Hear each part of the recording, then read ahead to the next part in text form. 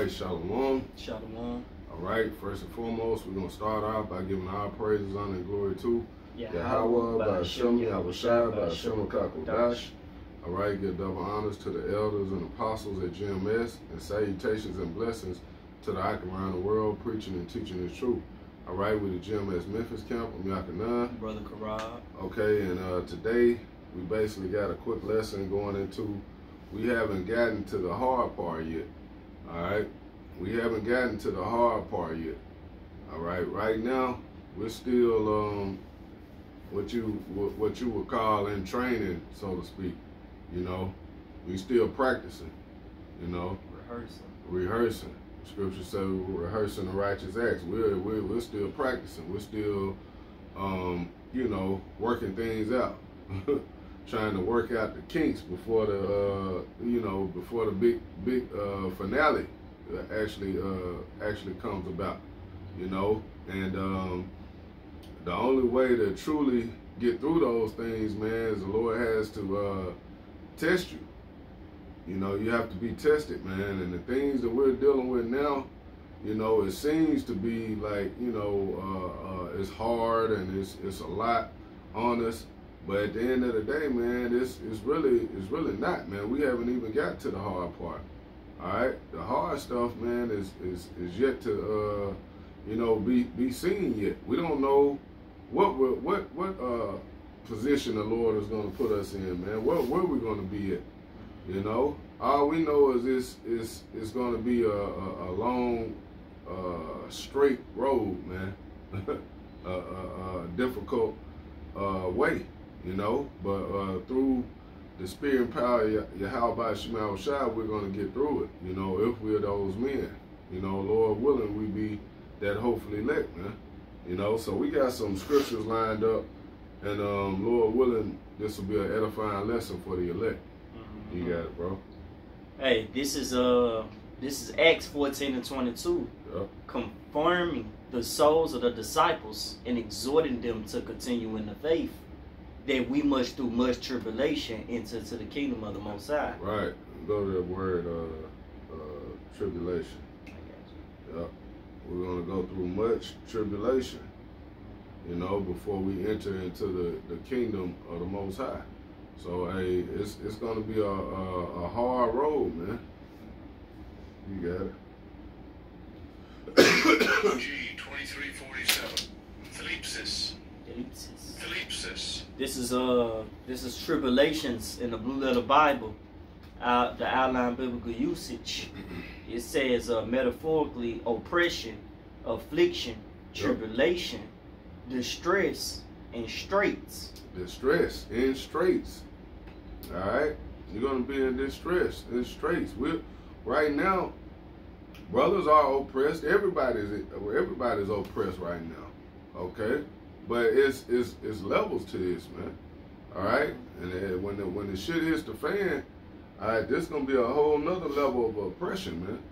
All right, being oppressed for the name of the Lord. Okay, that persecution really hasn't truly started to come down on brothers, man. You know, where they're putting your face on TV, trying to lock you up, you know. Right. Trying to kill you, you know, because of what you believe in the name that you're coming in, the name you're proclaiming. It hasn't gotten to that level, you know, but that's gonna come, all right, because what? It's written in the scripts. You got it, bro. You had something? Man, what's that scripture? You have not resisted unto death. I'm not sure. You probably have to Google that junk. But I'll bring out the next one while you look for it. Yeah, probably I'm sure I'll try now. Yeah, because this is this is 1 Corinthians, and the thing is, we're gonna have you know, situations come about, but we can't feel like it's more than we can handle, man. It's overwhelming, so to speak. All right, we always have to remember, hey, this is what it takes, you know, to this is the way the Lord set it up for us to gain salvation ultimately, man. To get to the kingdom of heaven, man, we got to go through this, man.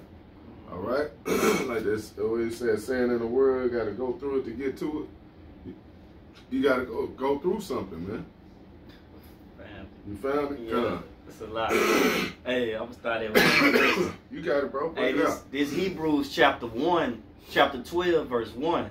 Wherefore, seeing we also are compassed about with so great a cloud of witnesses, let us lay aside every weight and the sin which doeth so easily beset us. Let us run with patience the race that is set before us. Hey, we ain't even made it to the finish line yet. Right. But though we run this race, it's a lot of things that's they're trying to pretty much get in our way. Yeah. You know, those the trials and the tribulations that we have to go through. The losing of the woman, losing of the job, like the brother said, persecuted for the name of the Lord. Yeah. You know, those now you on the news looked at as a terrorist. Right. Hey, you not ready for that yet, man? Yeah. We in rehearsal. This is a practice right now. And guess what? When you do rehearsal, hey, it feels like you're going through the real thing. Yeah, because you treat it as if it's the real thing. Right.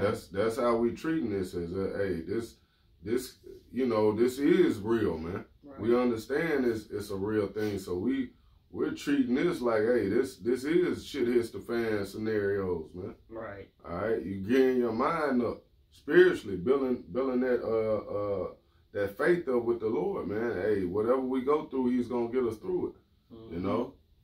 Hey, Hebrews 12 and 2, looking unto Yahweh Shai, the author and finisher of our faith, who for the joy that was set before him endured the cross, despising the shame, and is set down at the right hand of the throne of the Most High.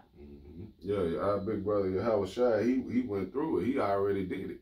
You know, which gives us that faith and that motivation and knowing, hey, we can do it as well, man, because the Lord is with us. Right. All right. Hey, two more. Hebrews 12 and 3. For consider him that endures such contradiction of sinners against himself, lest ye be weary and faint in your minds. Ye have not yet resisted unto blood, striving against sin. So pretty much, man, we ain't even at the point where we giving our lives up right now. We going through rehearsal. There's ever more reason to, like the brother say, hey, treat it like as if you in that moment. Right. As if you in the real test. You know, each day. Strive harder. It say examine ourselves, whether that be in the faith. Yep. Yeah, it's a daily fight, man. Yeah. You know, was it more? Nah, that was it. Okay. Yeah, so grab that, matter of fact, I got it. Let me get that, Sirach. Yeah, this is, 1 Corinthians 10 and verse 13. It says, there have no temptation taken you, but such as is common to man. But the Most High is faithful, who will not suffer you to be tempted above that ye are able, but will with the temptation also make a way to escape, that ye may be able to bear it. You know, and ultimately, man, that's being able to endure. You know, the Lord is, being patient, bro. The Lord is going to, ultimately, He's not going to put more on us than we can handle. Even in those times to come, man, it's not going to be more on top of us than we can handle. But we understand it's going to be a lot, man. Right. Because what? This scripture say this is a time that has never been upon the earth, man. All right? So you got to understand, hey, things are about to get really bad out here, man. Times are about to get really wicked and evil. All right? We're seeing it, you know, progressively moving in that direction now. Okay, where Esau is being more of a devil, all right, pushing his agenda, Jake being more wicked, you know, but hey, it's going to continually get worse and worse and worse until the point of, hey, the Lord is going to have to come back and deliver His elect, man. All right, salvation, we got to be saved. We're going to have to be saved out of this shit, man. Referring to Jeremiah 30 and 7. So the times are going to be really hard, man.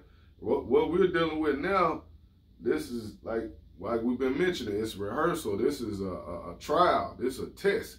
You know, like you take those little pop tests and it kind of get you, okay, dang, you know, I didn't do too good on this one. You know, you go through something, you might not have aced it. You may have passed, but you wanted to, you know, ace it. You gotta come back and work harder, man. Look at what you may fail it. You may just fail the test completely. But if you get the opportunity again, you're more prepared. You know, if you're studying, if you're watching, you're paying attention, okay, you'll come back, you know, and ace it the next time, man. Compared to somebody who's just content with what they have, man.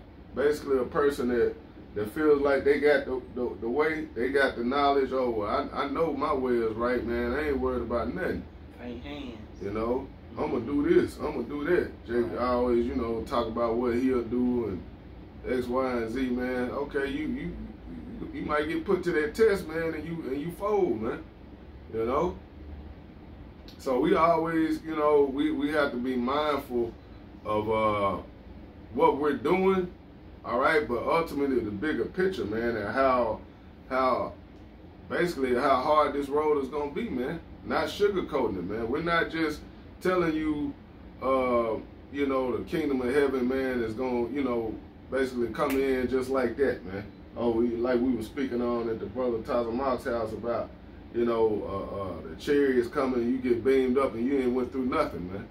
No. Skip Jacob's trouble. Just right. Go straight to the reward. You go straight to all of the goodies, the benefits, you know. Mm-hmm. No, you got to go through persecution. You got to go through the heart. Get Romans 8, Bible Kushai. That I believe it's like 16, the last. No, it's all the way at the bottom. It's like. Yeah. Well, that one without talking. Keep going. I think it's like 30. What can separate us? Yep. We'll go back up. Right there, 35. Yep. This Romans chapter 8, verse 35. Who shall separate us from the love of a Mashiach? Shall tribulation, right, or distress, or persecution, see, or famine, or nakedness, or peril, or the sword, as it is written, for thy sake we are killed all the day long, we are accounted as sheep for the slaughter. Right. And none of these things can separate us from the love of Yahweh Shem Yahushua, man. All right. Because ultimately the will of those elect is nothing that's gonna stop us. You know, the elect is gonna endure and keep pushing no matter what. You know, and that's the mindset you have to have. But just understanding that, hey, this thing is gonna get harder, man. All right. Well, what we're going through now, you catching a little hell, man. You go through things, you know, but it's like you say, it's just a test, man.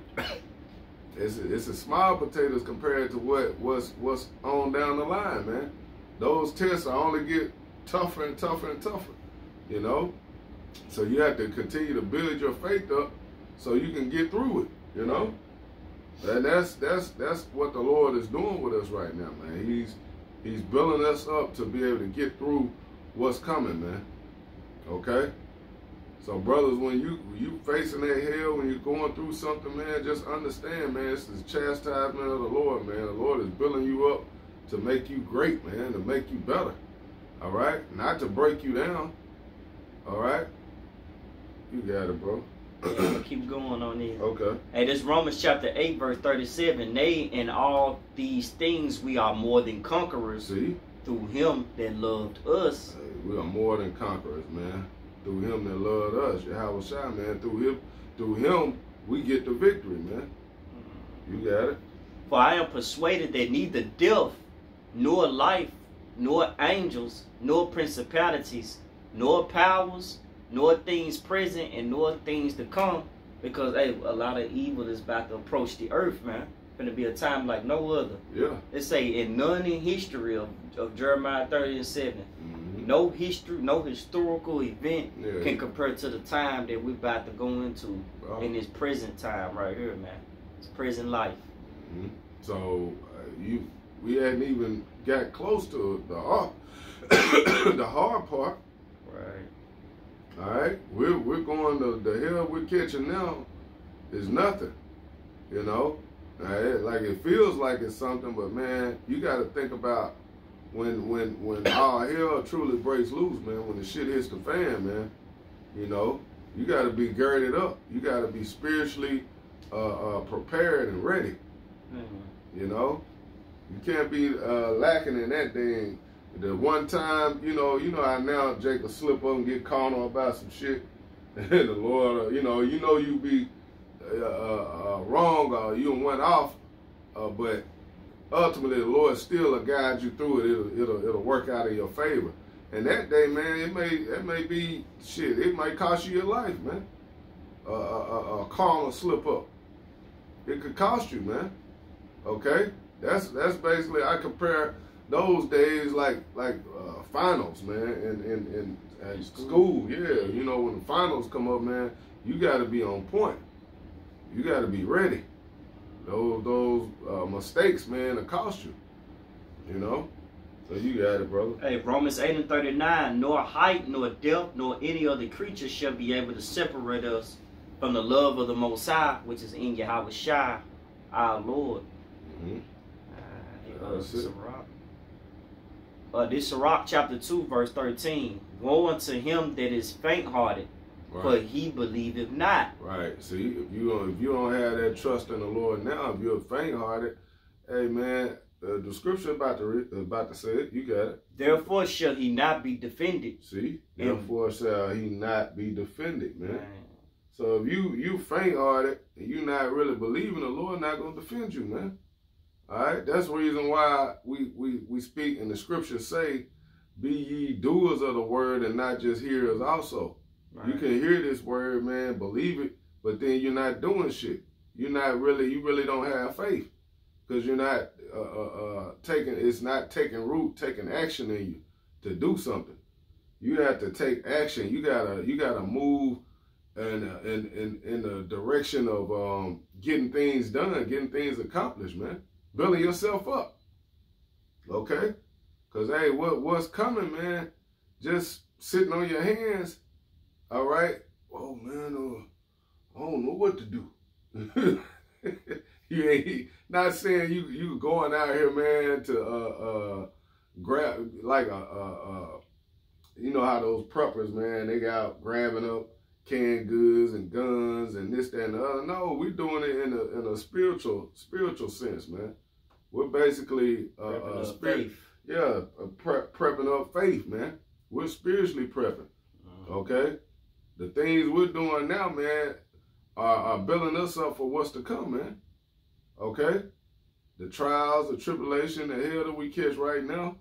Okay, that's preparing us for what's to come. Because it's only going to intensify. It's only going to get worse.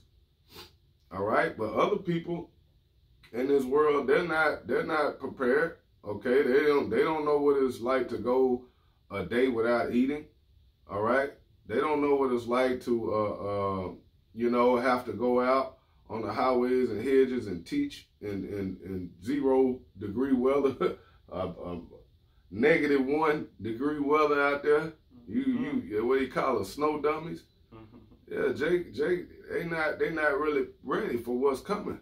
But hey, Thawada Yahweh Shema Shai, that he's given us the knowledge, the wisdom and knowledge, Isaiah 33:6, to be able to understand that, hey, we need to get ready. We need to be prepared for what's coming. What does the Bible always say? Proper preparation prevents poor performance. Come on, man. Faith. Along with faith. So we got to prepare, man. You got to be ready, man, because, hey, we haven't even got into the hard part, man. I remember that movie, Major Payne, man. Remember he told them, wait till tomorrow, ladies. Then we get into the hard stuff. Then we gonna get to the hard stuff. And then they was like, the hard stuff. Yeah, they was like, shit, we ain't all this. Yeah, so it's like, man, the Lord, hey, he's a austere and stern man. Power. All right? What do you think? He ain't gonna let us just slide, man, just cakewalk in this thing, man. And just, here it is, he just give us the kingdom. No. Through much tribulation shall we enter. Right. Okay? So we just got a few more, man. It's, you know, like I said, it was just something that was on my mind. I was speaking to a brother, and, you know, that's just something we were speaking on, like, hey, I know it's hard now, but we ain't really got to the hard part. You know, we got a long way to go, man. Now, according to prophecy, we're close. We're closer now than ever, but we understand that this was still a lot we got to go through. You know, don't think you're like some of these groups, man. Your fringes is gonna save you, man. You know. Hey, I got a precept for you. This James chapter 1 verse 2. I'm gonna read this in the NLT. Dear brothers and sisters, when troubles come your way, consider it an opportunity for great joy. Right. For you know that when your faith is tested, your endurance has a chance to grow. So let it grow, for when your endurance is fully developed, you will be perfect and complete, needing nothing. Right? So, hey, then shall you know, because another part of that word, synonym for that word tribulation, was pretty much a cluster of grapes. It said grapes. Like the elect. Yeah, pretty much like you. Then shall you know who my chosen are. You see, when we go through these, right now, it don't seem like it because we going through the hell. So the Lord tell you, be not faint-hearted. You know, take this little hell, this light affliction that's just for a moment. Right. Because when that day come, that's you're gonna be prepared. You're gonna be prepared, and you're gonna receive the eternal weight of glory. Yeah. Which is the kingdom, which is salvation. Yeah. You know, humbleness, like even for the Lord to even save you, Lord, wouldn't if you be the elect out of the midst of trouble, you know, it's just beautiful. Yeah, you beautiful, see, bro. Even you dying, you say even if you die, that's still a blessing. You're a martyr. Man. You're able to be a martyr for the Lord, man. That's beautiful. Right. You know, so but that's something you have to mentally prepare for, man. So yeah, grab that loop. I got you, brother. Yeah, that's something you got to mentally prepare for. That ain't nothing that, you know. Got it. Yeah, you thinking that. You thinking, well, I know I'm gonna make it. I'm gonna make it, and then you're faced with death, and now you think you're like, damn, that's a defeat, you know. Right. But ultimately, no, it's not, man. You still get the victory. You got it. Hey, this is Luke 14:28. Beautiful precept. For which of you intending to build a tower, sitteth not down first and counteth the cost, whether he have sufficient to finish it, least happily after he have laid the foundation and is not able to finish it, all that behold it begin to mock him. See, you don't want to be laughed at, man. Starting something and you couldn't finish. We had men like that. It's, you know, where are they now? You know, and when that time comes, they're not going to be defended because they show lack of faith, man. Threw the towel in. Right. We pray that spirit is not on us, man.